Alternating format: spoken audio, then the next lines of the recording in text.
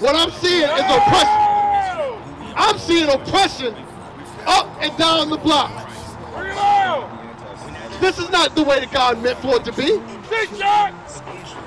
But we decided that we're going to stop fighting. We're just going to give up. It is what it is. That's the word they're using today. It is what it is. It's going to be what it's going to be. Not that God is going to come back and I need to get myself right. Right. We've forgotten our God because we've forgotten who we are. That's the most important thing, brothers. We are the sons of God. We are the holy chosen nation of Israel, kings on this earth that were created to rule this whole planet. But our enemies, the pig and the weasels, have changed our identity and made us serve them as gods. But we coming back. This is the first step of repentance, of the spiritual war that we got to fight, is to remember who we are.